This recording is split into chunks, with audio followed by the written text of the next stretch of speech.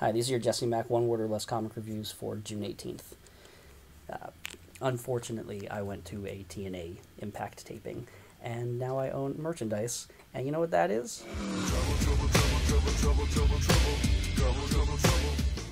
Looking forward to seeing if I timed that out right. Probably not. Probably not. Anyway, I'm here to review comics. Bizarre. Tasting. Untethered.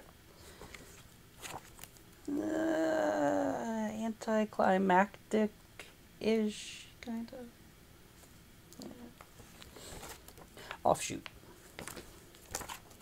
Solid. Playtime.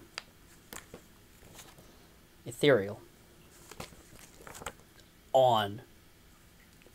It's on. Dour? Gutsy. Canny. Magical. One word or less comic reviews. Pow!